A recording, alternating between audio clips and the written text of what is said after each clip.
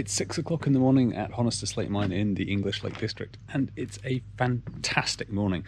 For various reasons, I've decided to go and run Bob Graham Round Leg 5 today. It's something I've had on my list for a very long time. Problem is, to run the Bob Graham Round, you need to recce it first, and that's kind of part of what this trip is about. So I'm just going to get my shit together, and then I'm going to go around bloody great big hill behind me.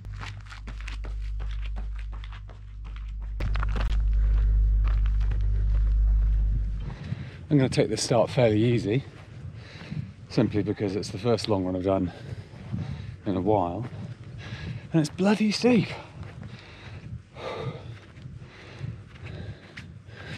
Right, time to get the poles out, I think.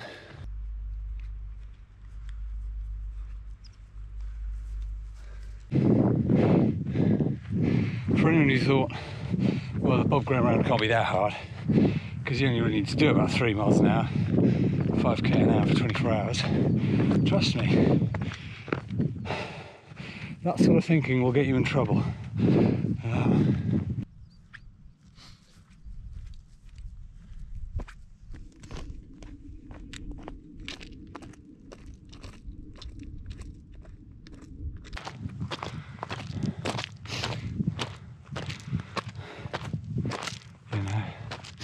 I've got the place to myself because it's on a Monday outside of school holidays at 6 in the morning,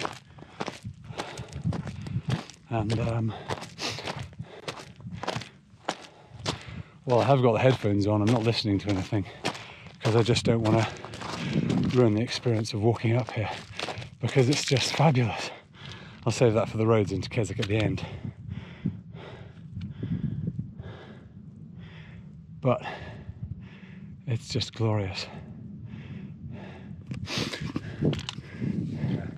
You kind of start Keswick, which is around the corner, and you run along that ridge line, including Helvellyn, Nethermost Pike, Dollywagon Pike, Fairfield, Seat Sandal, drop down to Dunmail Raise, and then up again over Steel Ferrel, way over there somewhere, and round. It's just remarkable. And I know I've got to try at some point. It's not going to be a year or two. Right. Let's get on with it. That's another 3 minutes of filming, but I don't really care. I've got 3.5 hours to get to Keswick, and okay, that's a half marathon, but nearly all of the climb is just in this first section.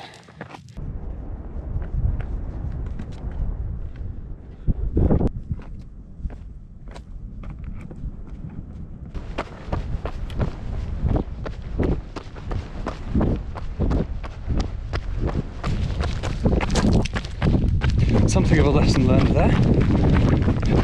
One of the key things about the Bob Graham Round is you've got to know the ground, and you can endlessly save seconds, maybe even minutes here and there through good route finding. I just made a cracking sad mistake of, instead of coming to the right of that knoll and down here, I kind of went over it and down there. So, excuse Mr. Sheeps, let's get on with it. Let's get to the right a little bit. But the point is, you've got to know the ground so intimately that you just shave off these seconds here and there, everywhere.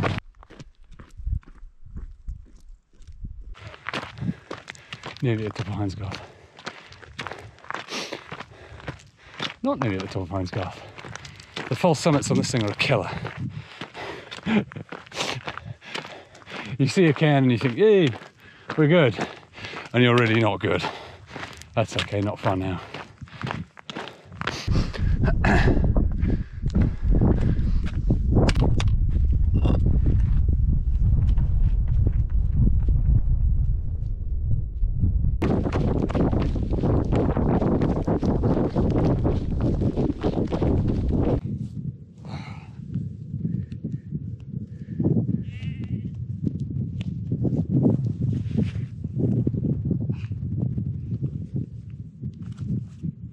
Stone in shoe. There were things like that on ultras. Personally, I think you're much better to stop, take the 30 seconds it involves to undo your shoe, empty it and do it up before carrying on.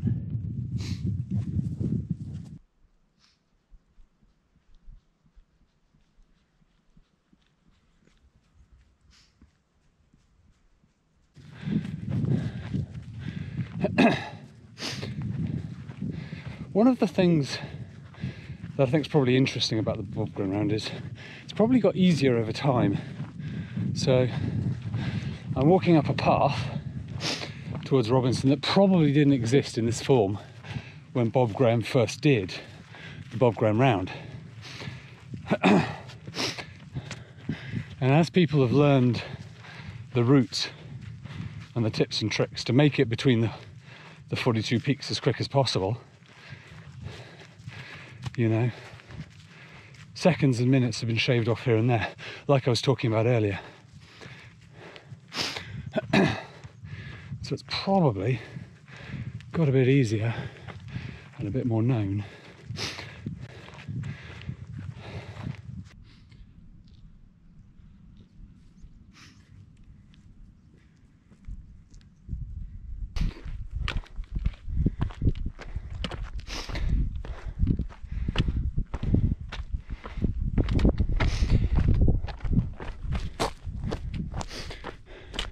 Robinson. And oh my goodness me, it's just absurd how beautiful this is around here. I mean, really. I hope you can see this. Hope it's coming through. My big fat head's not getting too much in the way. But it's remarkable. It really is. But there we go. Time to go that away.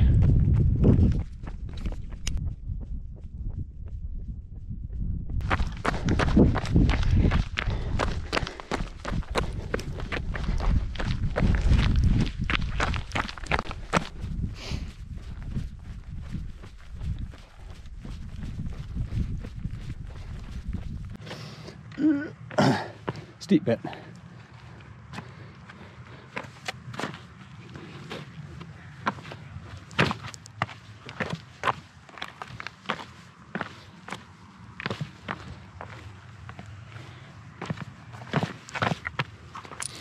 High steep bit.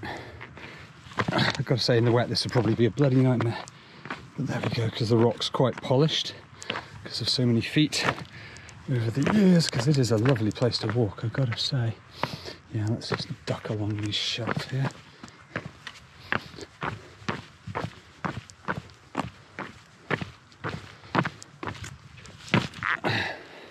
And that's probably not doing my quads the best, but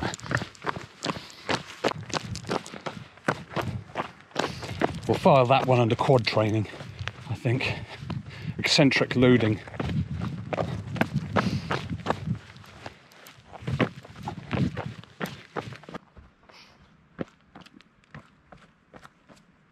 Once I've just finished this little bit of descent off Robinson, I'm going to hang a right to drop right the way down into the valley floor, which, if I remember, is the way that Kilian Borrowdale took when he took the record for the Bob Graham round in some obscene time of 13 hours something. I think I'll have to look that up.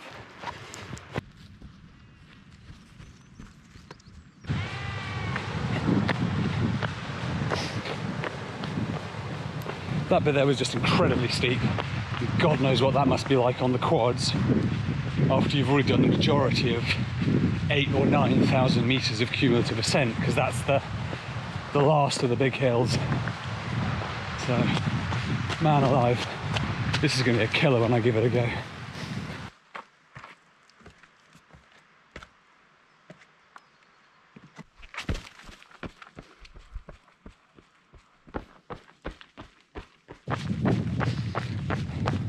And now we're onto the back roads, having dropped off the back of Robinson through the valley. We're going to head to a little village called Little Town, and then we'll just run across to Keswick. And there's probably about 10k to go, so we'll ditch the poles in a minute.